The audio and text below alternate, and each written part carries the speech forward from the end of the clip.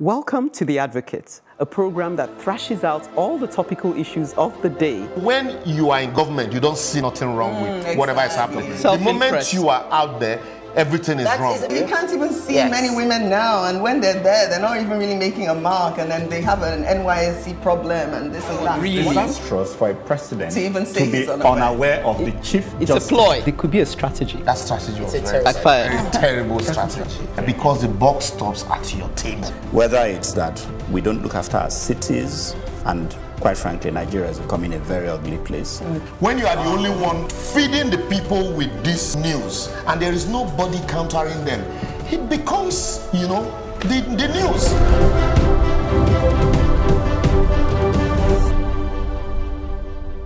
Thanks, Shegun. When there is a mammoth task that requires national engagement and there is neither willingness nor the execution, the disconnect requires investigation, doesn't it? Young women in our country seem to be interested in anything but politics. We are strong businesswomen and entrepreneurs, activists, environmentalists, directors, movie producers, educationists, pilots, but we seem to shy away at the very mention of the word politics. This is expected given the violent and dark turn our politics has taken. The apathetic nature is natural. For example, the PDP woman that was burned in Kogi State, that was terrible. As it stands, women constitute more than half of Nigeria's population, but research has shown most of these women are just basically voters or not active at all. The best at which you can see them is they are the women leaders and they are the ones behind the wrapper with the face of the political candidate. They really are not being pushed for leadership positions apart from those that seem to be gender specific. And really, politics shouldn't be gender specific. It's neutral. Why? As young women, we should be concerned with putting forward representatives who would table our interests in the sphere of national discourse. Still, we seem to be in the minority, the very little, like a pinch of salt minority. Politics is the arena where important decisions are made, decisions that talk about our lives, our rights, everything, our bodies. The truth is, and it's common sense really, when women are not around, their interests are not debated, our concerns will never be taken into consideration because there's no one there to advocate for them. Not just women, really, not just any woman, but not women who are self-serving, but vibrant, intelligent, and passionate women whose sole reason for being in office is to serve the people. The truth is, there must be an intentional effort, emphasis on intentional, to engage young women in politics because they are needed. Our society needs us, the unborn generation needs us, the other women need us. We are stronger when we are together, our voices united as one, speaking the truth to power. And to be honest, if we do not have young women in politics, then we will have no women in politics. I quite agree with you. And the one that I can't stand is when all that you see women do for politicians and during the campaign season is tie wrapper. Yes. Ashwebi. And generally dance away all the time, dancing and dancing. Yellow ashwebi today, green ashwebi tomorrow. I mean, it doesn't make sense. It doesn't make sense. It makes women look like, you know, it speaks to tokenism. Myopic. You know, it's so limiting, and I'm passionate about this all the time. We talk about women in politics. Even if you're not educated, you're illiterate, you're at the grassroots, it doesn't take away from you.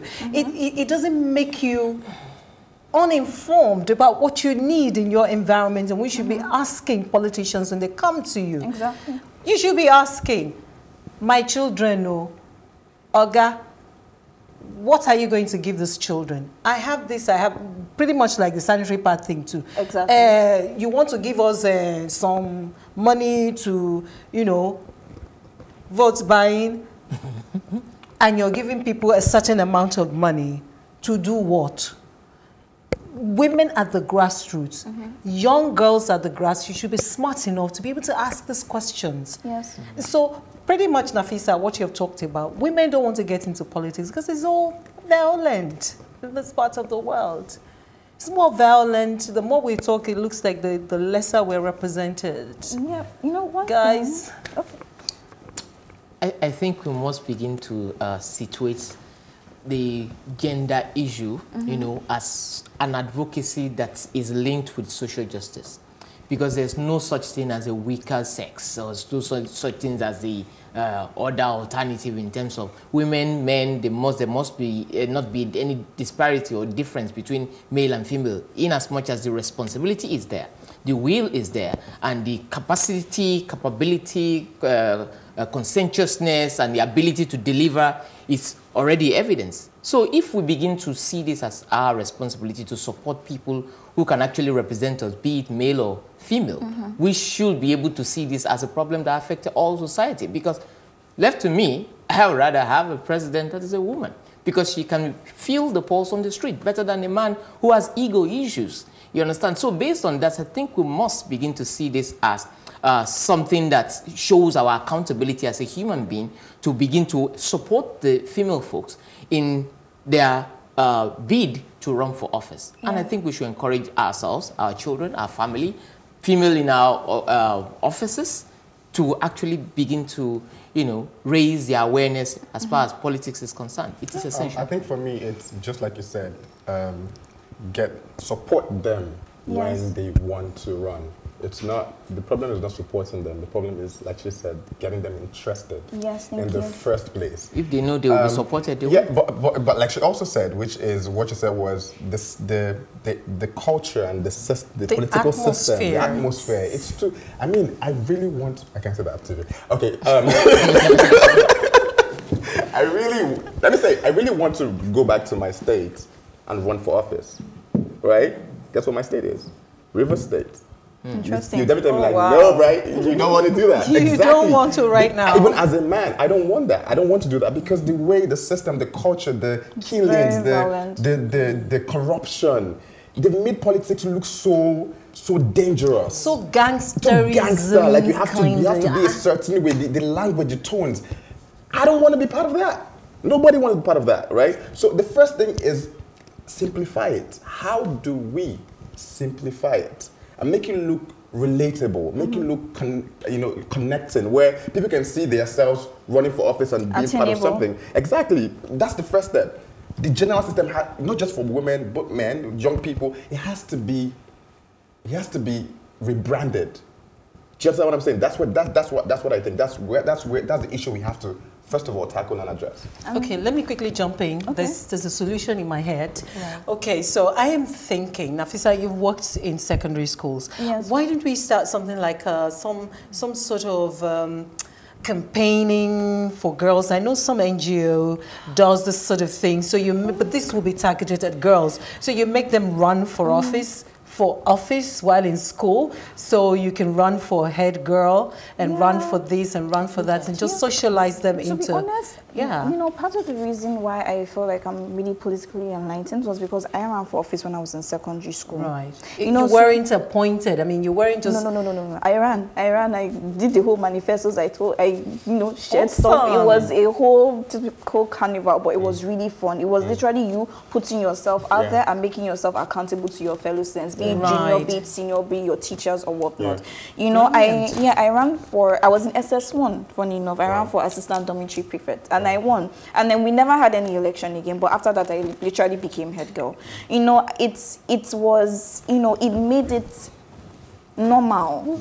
Okay, Bimbola is not saying anything. I'm taking in a lot. And the listener. Yeah. Yeah, the listener. Thank you. Yeah, she's the listener. No, the interesting thing is that, I must commend you, first of all, for what you're doing here. Because at the end of the day, it takes a whole village. Yes. There has to be a tribe of people that are going to try to change that perspective. Somebody here said that something about culture, whether you like it or not. Even our president said the woman is supposed to be in one part of the house. So what is it that we have been put inside our heads as women? We have a lot of capacity. We're change makers. There's nothing we cannot turn around. But if we don't have the mindset and the right support system to push us, because we need each other, male, female, then we've lost it. So going back into the classroom and engaging even parents, when we speak to our children, our female daughters, we need to push them, let them have their own identity, know that there's nothing they cannot change. But it takes all of us encouraging each other. Like I said in my advocacy, there must be intentional effort to see true change. Here's where you keep us intentional through your feedback. On the 37 billion naira renovation of the House of Assembly, Phantom 2K10 says 37 billion naira to renovate a place that is in working order, but our healthcare and education system is in a wreck. Not to mention our power supply in the country is also in shambles. This is why more of us should get involved in politics. Still on the same matter, Blessing Agoha says we didn't vote them into that legislature. The ones that entered the right and lawful way are in the minority, so what do you expect? Don't fool yourselves. Over 69% of them found their way to that house through their godfathers and their murderous means. Wow, they can never work for your good because the good ones are few. Blessing, I wonder where you got this 69% figure from. At least you acknowledge that there are some good ones, although they are in the minority. On the matter of pregnant schoolgirls, Prince HWC says, what if the partner is no more or not in school? Maybe a mechanic or someone learning a trade. How will that be effective?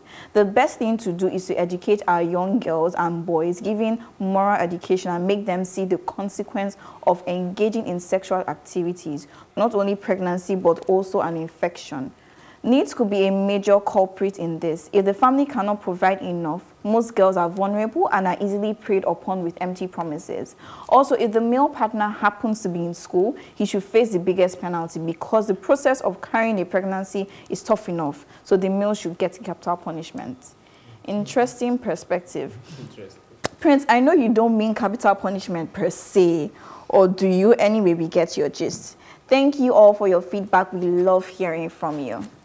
Do keep your comments coming in on Facebook, Plus TV Africa, hashtag The Advocate NG on Twitter and Instagram at Plus TV Africa, hashtag The Advocate NG. To catch up with previous broadcasts, go to www.plustvafrica.com/The Advocate. Don't forget to subscribe to our YouTube channel, Plus TV Africa. After the break, Bright Jaja, that is, gives voice to the young and voiceless. You could say it is an extension of my advocacy. The baton is now in your hand, Bright.